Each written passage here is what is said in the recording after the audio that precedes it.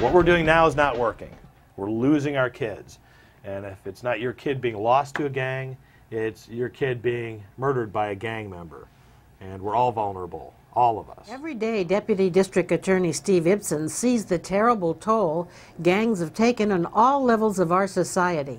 As a prosecutor, he has to deal with the criminals and the victims of gang stabbings, gang rapes, and drive-by shootings conducted by the gangs. He has a novel idea that we think deserves full disclosure. The gang officers are doing their best, okay? Everyone wants to beat the problem.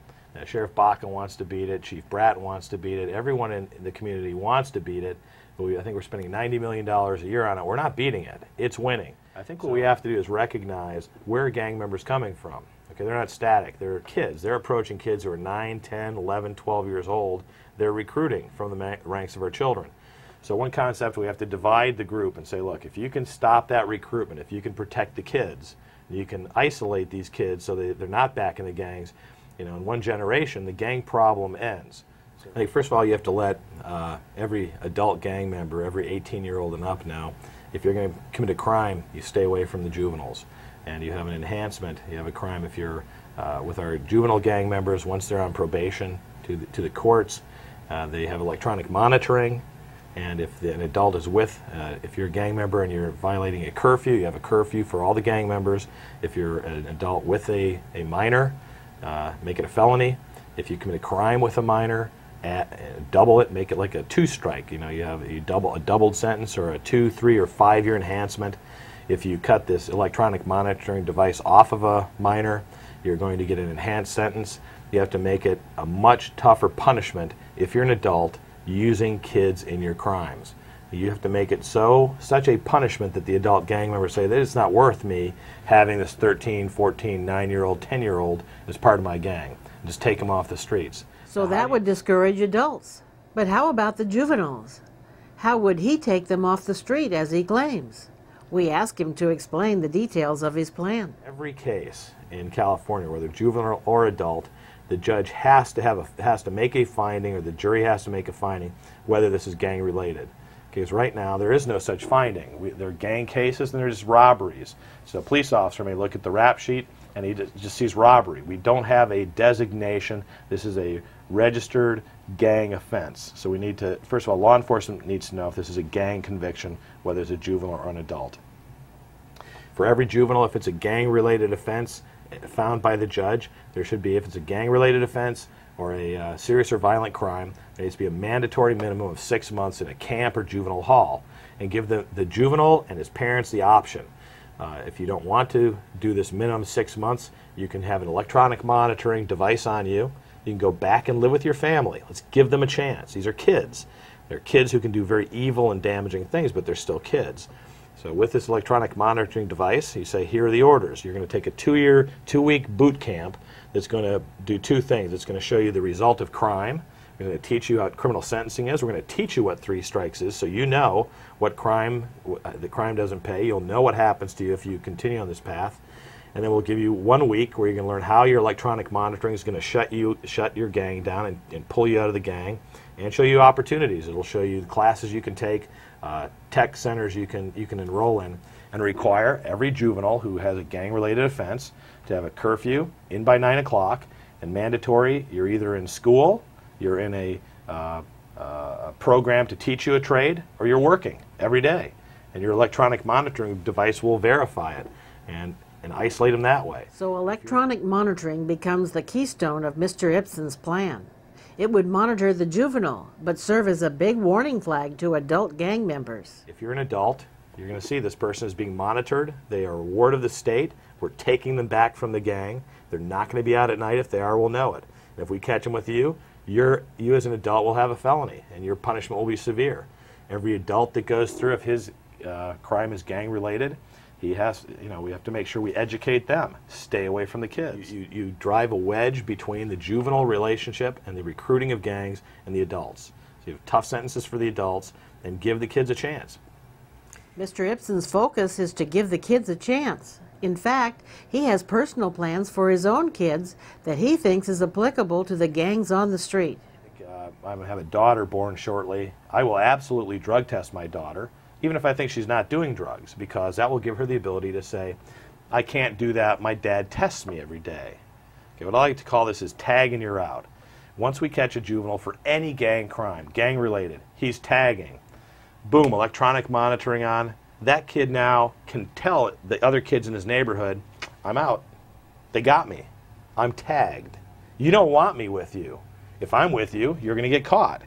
If I'm with you and you do get caught, your sentence is doubled, okay? Because he's of no good. You've just saved that kid, okay? But if he doesn't have that excuse, give the kids the excuse to say no, because a lot of them don't see an option.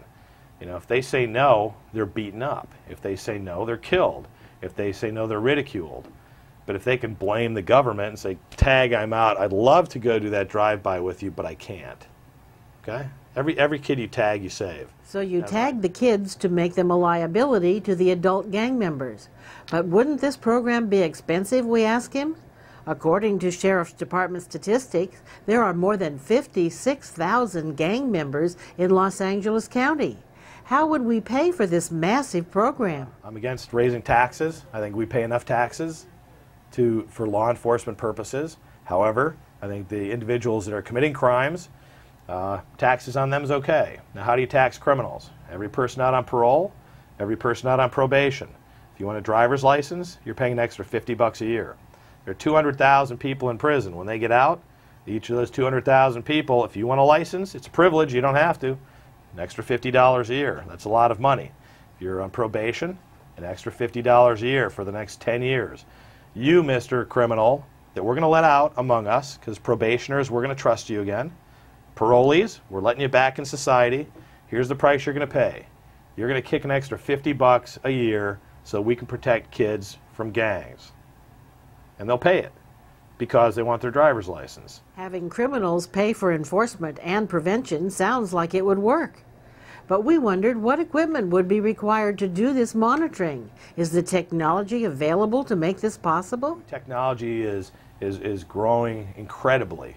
There are all types of monitoring that we've had for years now. Devices where within the home if you have your monitoring band on your wrist, your home station detects that you're at home. So it could be as simple as, it doesn't have to be GPS where you're followed everywhere. Mm-hmm. The judge might order in this county, let's say the sheriff wants to use monitoring, which is simply, you need to be at home from 10 p.m. till 8 a.m. That's pretty simple. Your wrist monitor sends a signal. Your base station at home will know if you're there or not. And it's recorded. And if you're not there, it notifies law enforcement. It doesn't require GPS tracking. But it may be that a judge wants to order GPS tracking. This is a very dangerous gang. This juvenile has a horrible record. It's a high-risk person. We need the more sophisticated GPS tracking that has live tracking so we can know where this person is at all moments. Being full disclosure, we investigated the technology to see if Mr. Ipsen's proposal was indeed practical. We located a very sophisticated tracking device that is designed to be worn around the ankle of an offender. We interviewed retired Sheriff Deputy Jerry Thompson, who's familiar with these devices, and asked him if this device could be used to track gang members. For the offender device, yes, absolutely. We can put this device on somebody's ankle, and working with law enforcement, probation departments, and the judicial system can literally monitor them as tight as the county, city, or state wants it monitored. If they want to say, this is a crip, and we just want to know if he goes over into a neighborhood he's not supposed to be in. Or let's say we have a sentenced or probation gang member that is not supposed to be affiliated with other gang members, and he has this device, then we can set zones up of where we know his known friends are, houses, neighborhoods, everything. If he enters one of those zones, that monitoring officer is going to get an alert that he's going in there. This can also be an application that statewide usage for parolees, offenders, that if a crime has occurred, then we, with a push of a button, can find out where every single parolee was at that particular time and see if he was near that location. Wow. So indeed, the technology is available. All it will require is a motivated legislature to create the gang designation in the Penal Code and the law enforcement to adopt the tracking technology. Steve Ipsen thinks that it's critically needed right now. We can't give up on kids. And even though these can be dangerous kids, I think it's a mistake to give up on our juveniles. And we need to do everything we can do to pull them away. What's not working is just running them through the juvenile court system, trying to scare them and let them go home. They're back in their neighborhood, they're back in their gang, and they have no other alternative. So I think we can regulate better, we give police more information, and we tax criminals to help protect juveniles. We want to know what you, the viewers, think. Please respond to our survey and leave your comments below. Number 1. Should the state be authorized to place tracking devices on known gang juveniles? Yes or no? Number 2. Do you think our parole system would be more effective if we used tracking technology on parolees? Yes or no? Number 3. Do you fear this technology could become a threat to civil rights? Yes or no? Please be sure to leave your comments below. Thank you. As you can see, full disclosure is not in the business of distorting the news. We're not in the business of trying to convince our viewers, only to inform them. We're a non-profit educational organization. We provide the platform and the vehicle where you can hear the various perspectives. It's up to you, the viewers, to determine what is right and what is wrong. If you want full disclosure to continue to shine the light of truth on important issues that the mainstream media just won't do, then we need your support. There are so many important issues facing our communities, our state, and our nation, and your tax-deductible contribution can help us get the word out to continue informing the public. You are invited to join the Friends of Full Disclosure. Your support will help assure that we can reach more and more people and improve the production quality of our programs.